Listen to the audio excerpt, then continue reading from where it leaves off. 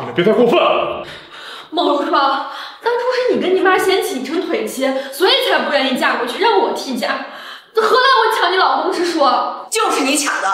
萧家的婚约，那是我和景晨的母亲在他们儿时就约定的。你就是抢别人老公的贱人！你们这对母女还真会颠倒黑白。我想，如果我妈还活着，看到你们这副嘴脸，一定会后悔当时识人不清。你萧景晨，你是怎么和长辈说话的？你不要太嚣张了。你要知道，你的把柄还在我们母女手里。你们想干什么？萧景晨，我跟你说过，踹了他娶我，我才是萧家的少奶奶。你今天要是不同意，可以，我现在就把你能站起来的视频发给我在电视台工作的朋友，让所有人都知道萧家少爷是个骗子。景晨啊，你也不想走到那一步吧？哎，虽然我们不知道你为什么装瘸子，但是我想啊，这个事情一旦败露啊，大家都知道了，对你来说，这肯定是灭顶之灾啊！好好想想。哼，你们母女还真是有手段，我之前还小看了你。我就当萧少是在夸我喽。我呢，其实啊，也只是想纠正错误，毕竟咱们俩才是真夫妻，对吧？你都把景晨腿没有残疾的视频发给你朋友了，你还说你对景晨没有恶意，你怎么好意思的你？孟凡星，你给我闭嘴！要不是你这个灰精，萧景晨怎么能头一步换身份呢？孟繁星，你又在装什么？你要是如果真的那么在乎景晨，那你现在就让位啊！哼，你们也太过嚣张了！当真以为我萧景晨会被你们威胁？景晨，你就不要再假装镇定了，就看你答应吧。我呢，只给你10秒钟的考虑时间，否则我这个电话一旦播出去，这个视频立马就会火遍全网。不要，景晨，我退出。我的妻子只有繁星一人，妻子只有繁星一人。好，记住，这是你们逼我的。喂，现在就把萧景晨装残疾的事情发到网上。好，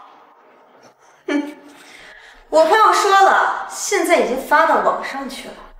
萧景晨为了这么个女人，搞得自己身败名裂的，你值得。景晨，你别怕，我不会有事，更不会让他们欺负你。发不发还不由他们决定。你什么意思啊？还是打开自己手机看看，究竟是谁上的新闻吧。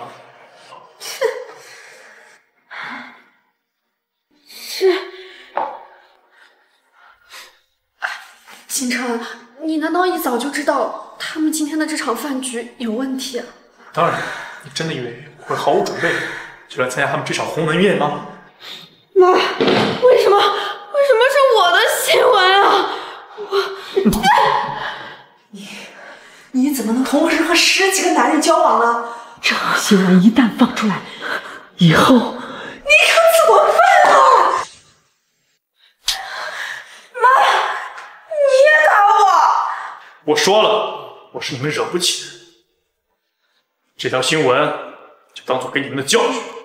北城首富楚天破绯闻女友照片曝光，该女子拜金虚荣，同时交往10几个对象。哼，如霜，你干好事儿！爸，我错了。因为你这些丑闻，公司股票下跌，你一句对不起就行了吧？我真的错了。你老公别打了，这说来说去不还是怪他们吗？他故意给萧景晨吹的枕边风，这萧景晨才故意的放出如霜的这种新闻的。好啊，你翅膀硬了，居然让潇潇为了你对付我们家，你这样对得起我吗？我没有。孟总还真是老糊涂了，真正对你好的人你看不见，想谋财害命的夫人倒是信你的很。你什么意思？你胡说什么呢？萧景晨，我看你就是想拆散我们家。孟总难道就不好奇，今天在自家的饭桌上，为什么就会突然对花生过敏？还不是因为孟繁星在厨房里搞错了芝麻酱和花生酱，才害得我老公中了毒。我确实没有注意到。你撒谎！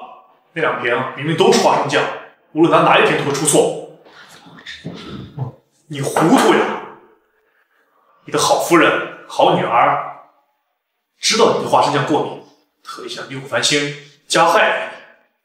这2个蛇蝎般的女人，你对她们如此信任，却辜负了一个真正爱你的女儿。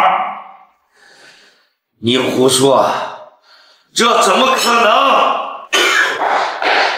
过来，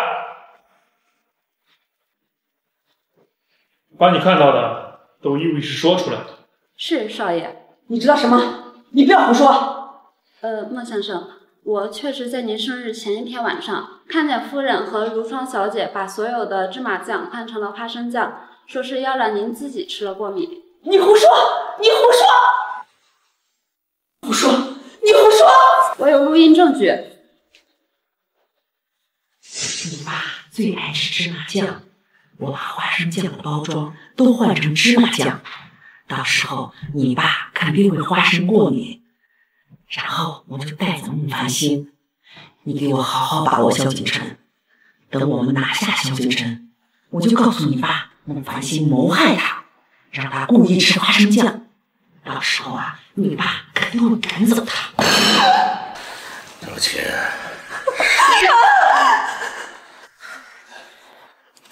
待你不薄吧？你竟然这样对我！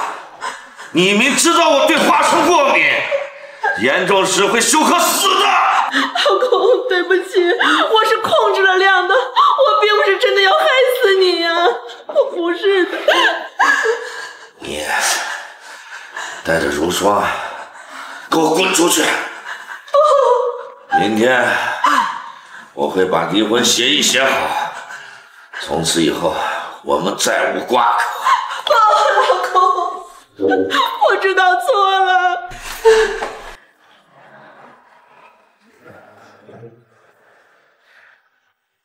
安心，是爸爸对不起你和妈妈，这次爸爸知道错了。你当初就是因为这对蛇蝎心肠的母女背叛了妈妈，你该道歉的不是我，是妈妈。爸，你现在不能不管我呀！我现在丑闻缠身，楚家一定会怪罪我的吧？这是你自己惹的事情，你自己去跟楚少说吧。爸，不行，爸！景琛，我想回家。我们回家吧。